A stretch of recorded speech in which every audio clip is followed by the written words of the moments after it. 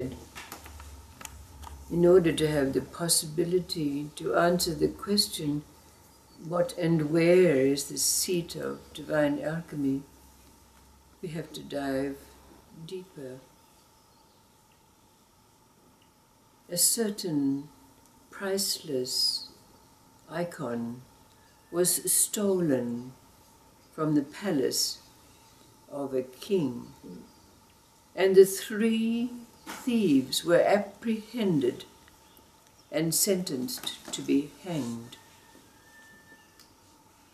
The first 2 thieves were led to the gallows with their heads held low, weeping silently, and they were hanged. But the 3rd, when he came before the hangman, he said, "Wait, I have a secret." The hangman stopped and said, "Well, what is this secret?" "Oh," said the thief, "my secret is so precious, it can only be told to the king." The hangman said, "Ha! You think the king would be interested to hear what a convicted thief has to say?" And the thief said, "Would you have it that this secret that could benefit all will die with me?" So the hangman's interest, of course, was piqued. So he decided to go and tell the king. And so when he did, of course, the king also was curious and came down to the thief and said, "Well, here I am. What is this secret?" "Oh," said the thief, "my secret is that I can turn iron, base metal, into gold." "Well, tell me," said the king. "Well," said the thief, "if you chant a certain mantra whilst you are squeezing the juice from a rare herb that is found in the mountains, the metal will be transformed into gold." "Well, tell me the name of this herb," said the king, "and I'll send my soldiers straight away to get it." "Oh," said the thief, "I don't know its name. I only don't know it from my sensibilities." "Oh," said the king, "you think I'm going to let you go off and find this herb? I know you'll just disappear if I let you free. I'll send a contingent of soldiers with you, and if you lie, then they will kill you." So the thief said, "Well, while we are absent, gather all of your people together and tell them to bring their metal along."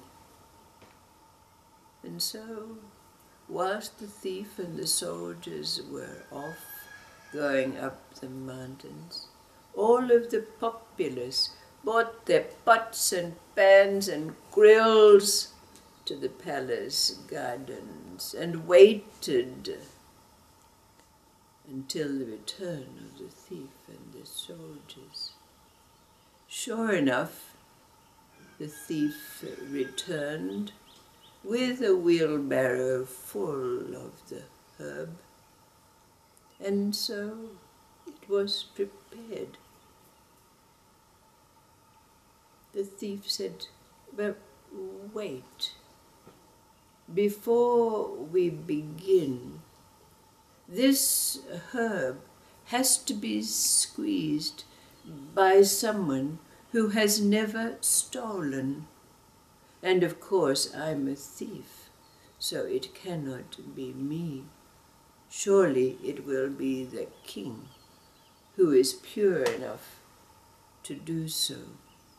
And then he began to chant And as he chanted, the chant was recognized by all the populace, and they chanted along with him.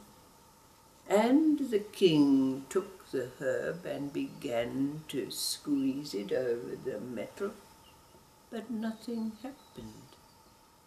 And so the thief said, "Well, have you ever stolen anything?" And with great embarrassment, the king admitted that in his youth, and he told this story. So it was announced, "Is there anyone amongst the population who has not stolen?" And an old woman who was known for her largesse and her piety came up, and the chanting went on, and she squeezed the herb over the metal, and nothing happened. So again the thief asked, "Are you sure you've never stolen anything?" And the old woman said, "Oh, yes, one day when I was in the forest, I saw the nest of a robin, and it had woven into its nest a very fine piece of lace. So I took the lace." "Oh," said the thief, "then you have stolen." "But it was only a robin," said the old woman. And so another announcement was made. "Is there anyone amongst this population who has never stolen?"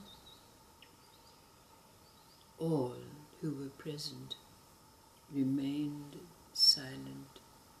Not one came forth as a pure soul who had never stolen anything.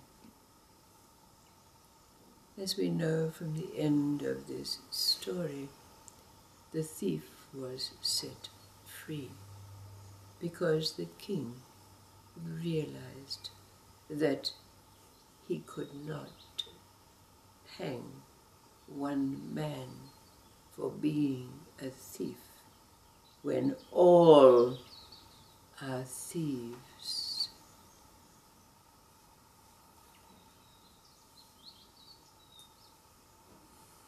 It is the deep meaning of this story, remembering that all aspects of all stories, all characters represent a part of our own deep psyche. What is the deep meaning of this story for you?